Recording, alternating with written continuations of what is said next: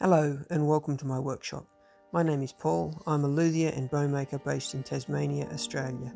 In this series I will share some of the projects I work on each week, giving you a glimpse over my shoulder as I work as though you were looking through the window into my workshop.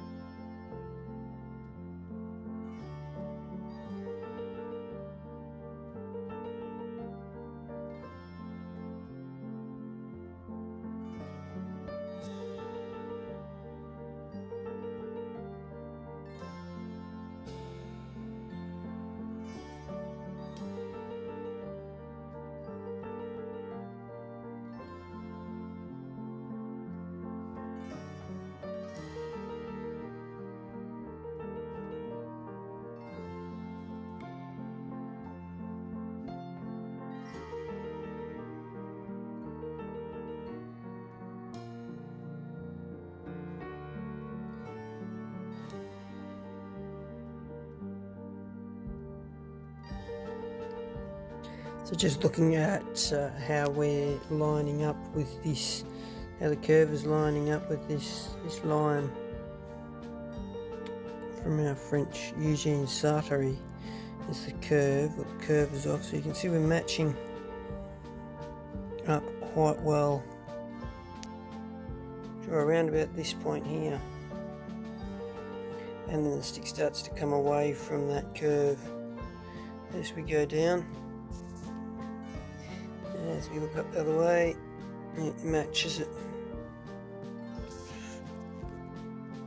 right up until the end point here. It just starts to drift away, so we'll need to, that'll be slightly cut into it, and obviously getting a curve right at the end of the bow like that is quite difficult. And we'll just have a look at the head end here.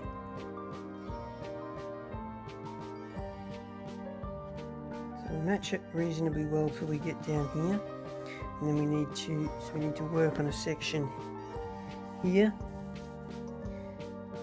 And if we look through the middle section, so we need to get a bit more curvature in here. And the middle section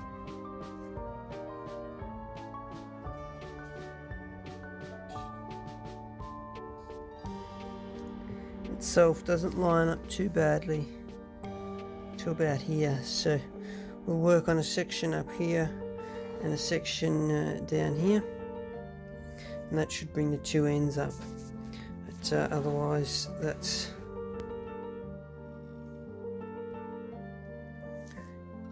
coming along reasonably well.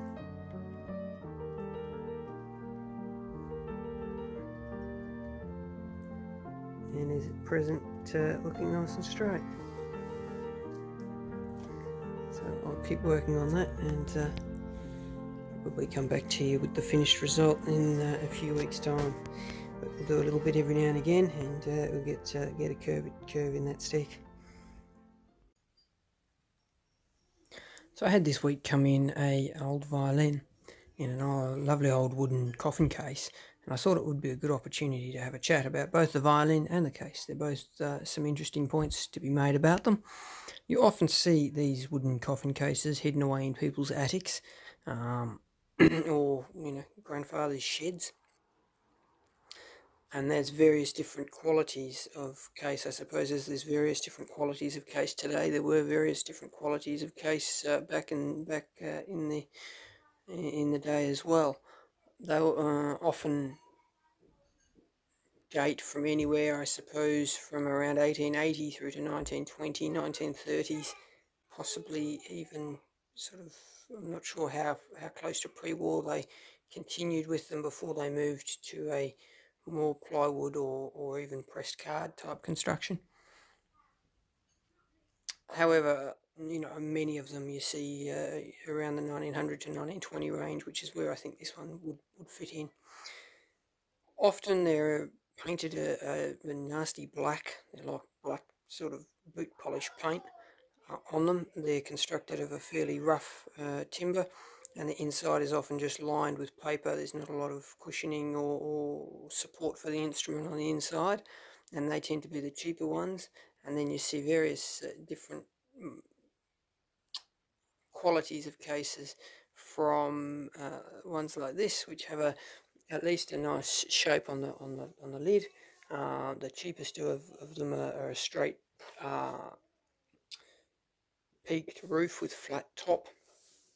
This one has flat sides. You see some that will have a more traditional violin case sort of shape, where it'll be shaped into the body slightly, even on the outside in a timber construction. They're the nicest that you'll see.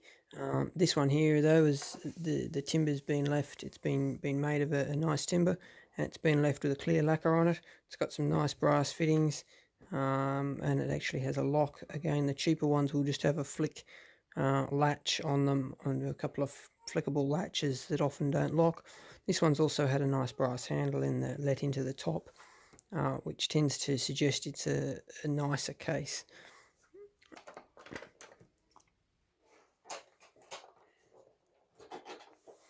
Open it up, and there's still remnants of a nice wine velvet lining on the inside. It's had a braided edge put in around it as well, which is a nice fitting. There is some shaping around the instrument to provide a little more support. You don't always see that in these old cases. There's some nice patterned top area. There would have originally been a lid over this, which would have been also lined in this wine coloured velvet. They still don't provide great protection for the instrument. There's potential for these bow spinners, when the lid is shut, to come in contact with the top of the instrument, and you can see damage to the instrument in that from those bow spinners. So it's not a great idea to transport or use these cases for general use anymore. This one has some old string packets in it. There's an old metal case from Tom's Strings, and this lovely old faux leather case, string case.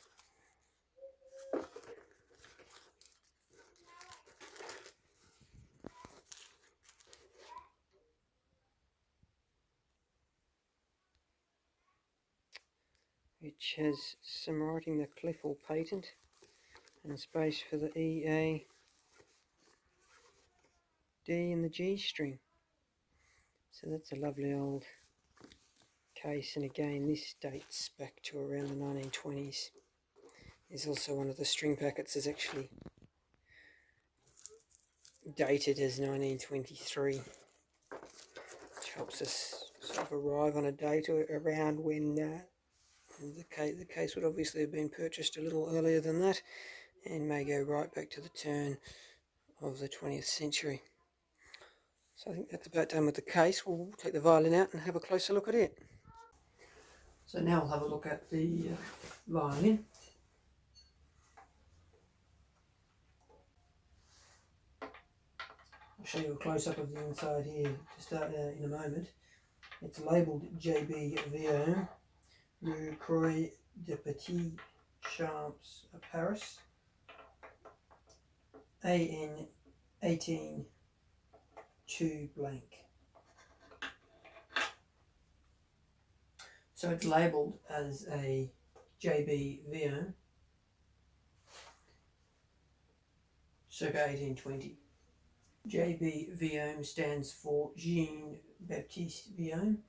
He was born in Méricourt in France in 1798, and worked under his father until he was 19, and then moved to a location closer to Paris and started working with an organ maker under the name of Lot and Vuillaume until roughly 1829, I believe, and then he branched out on his own and made his own workshops, set up his own workshops from there. We'll completely ignore the label for the moment, and I'll go through why I would do that. To start off, just looking at the fiddle, at the violin, it's a lovely close-grained spruce top. The F holes are very much in the style of Vuillaume's Guarneri modelled instruments. They're also very French and slightly Gothic in their sharpness of the peaks, the length of this wing. On both of the F holes, it's very distinctively French. The scroll is a lovely example. It's nice and tight. The lines are nice and sharp. The eye, the curl of the eye curls right around quite nicely. And it's a lovely, elegant lines, quite sort of long and thin. The scalloping at the back is very nicely done. The neck itself is quite thin and gives it a long, thin feel. There's a lot of finger wear up around this area where the hand has sat and played a lot of playing in first position. There's also a reasonable amount of wear around the back heel of the instrument here, and also up on the shoulders. Sometimes this is faked. However, I think if it was faked on this, then it's also been worn just by playing. So the instruments obviously had a lot of playing, which is a fantastic thing. It's good. It's lovely to see those old instruments that have been well loved and played. There's no significant damage apart from there's been a crack through the button at some point. What else can I see? There's a fair bit of residual dirt over the instrument, which we'll want to clean off at some point. Often you'll see with French instruments have quite long, pointed corners on the C-belts. This one doesn't have it so much. It's more in the sort of follows the Vuillaume's Guarneri copy, though you see it coming through in the back corners more so here than the top corners. This one possibly. So there's damage to these, all these three corners. This one here is more of your French lines, and that shows potentially that these ones would have been more like that had they not been worn and damaged. You also see a deeper edge to your purfling channel, and it sort of flicks up and then rolls over really elegantly. It's a very French sort of styling. It's a lovely tight grained, close flamed, nicely matched flame in the back. Down the back join you can see the flames match slightly off kilter, which is done on purpose to help the join the glue and the join take better, and the join is a better, more long-lasting join when that's done, rather than having the flames matching up to go straight across. It's a lovely example. It's a beautiful back. The instrument overall has a lovely feel to it. I'm not an expert when it comes to authenticating old instruments. However, I do have some more than 10 years experience handling old violins that come through both my workshop here and in my previous places of employment, and the previous workshops that I've worked in, and you get a good feel for old instruments and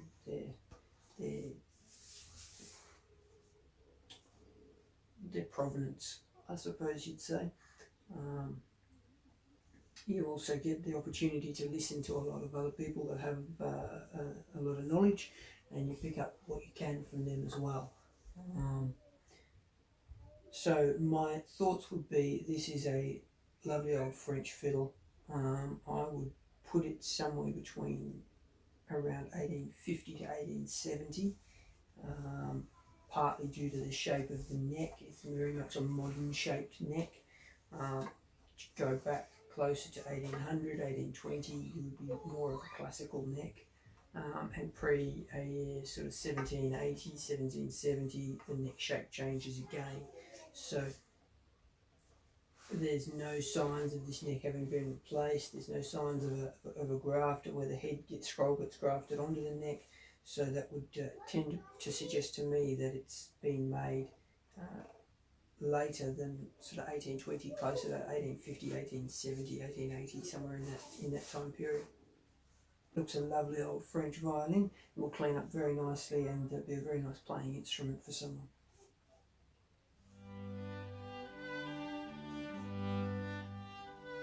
See if I can get a shot of the, you look at the label on the inside. See J.B.Vuillaume.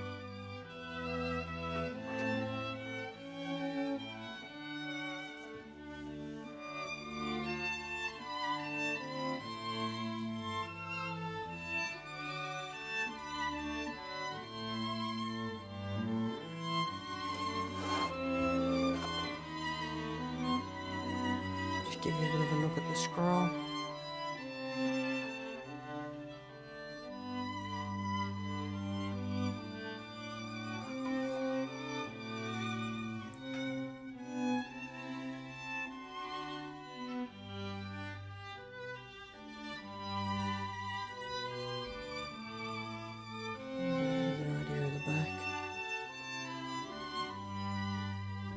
Really is a lovely old fiddle. So to get to a few of the reasons I would think that it's not a J.B.Vuillaume. A couple of things. We'll start off with that label. So generally, from my information, when J.B.Vuillaume was making his early instruments, they were labelled as a Jean-Baptiste Vuillaume of Paris, with his full name, and he had a BV anagram, which was double circled on it. It also is been recorded that all his instruments were numbered, and that number, he kept a record of every instrument made by himself or by his workmen. There he made roughly 3,000 instruments, was made by himself or his workmen, and he's penciled his initials on the inside of the back near the right hand upper corner. There are also numerous trade instruments that did not come from his workshop but have been manufactured since by Mirecourt firms.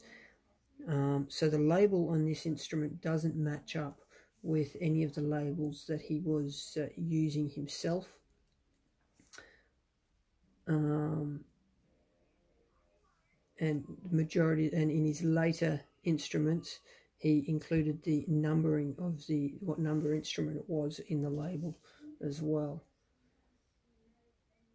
When he was working on his early ones, he also included the name of the organ maker that he was working with, in whose workshops he was working with as well. So they were J.B.Vuillaume, what number instrument, then Chez N.A. Letty, Rue Pavé Saint-Sauveur, number 20, so the number of the instrument are Paris, and then 1823, so if it was an early instrument, that's more likely how it would be labelled. So the fact that the labelling doesn't line up tends to suggest it's more than likely a trade instrument made in Mirecourt, and still to a very high standard, and a lovely old instrument. There's also no signs of any other pencil marks or labelling on the inside, and I can't see any signs of the top being removed and those marks being removed at any point. The inside presents very nicely. The linings are beautifully let into the corner blocks. There are corner blocks in all four corners, and the workmanship on the inside around the bass bar and the instrument is very lovely. The bass bar is a bar that runs up the bass side of the instrument and supports the bass bridge foot. So as Vuillaume's reputation grew, so did the people who copied his instruments. He became very famous for a number of his copies of both a Guarneri violin that was played by Paganini, and also a very famous violin by Antonio Stradivari. And he came to make a number of patterns on a number of violins on along those patterns. I believe this to be a copy of one of his Guarneri instruments, or Guarneri-based instruments, and it's been labelled as a Vuillaume to help in its to aid in the manufacturer's ability to sell the instrument. So I hope that wasn't too much rambling on about it, and hopefully I can perhaps edit it so it's a little more concise. So where to from here for the instrument? I'll be cleaning it, fitting a new bridge, sound post, new pegs. We'll be truing up the fingerboard, putting a new set of strings on it. We'll do a little repair work to the tailpiece, and we'll also go through. There's a few seams that are undone. I won't be doing a full, as you would say, restoration on the instrument, where we will be maintaining a lot of the patina and wear, while doing more of a preservation on the instrument rather than restoration, maintaining the patina and the areas of wear from previous playing. It's all part of the story of the instrument, and is not going to cause any damage to the instrument to leave it like that.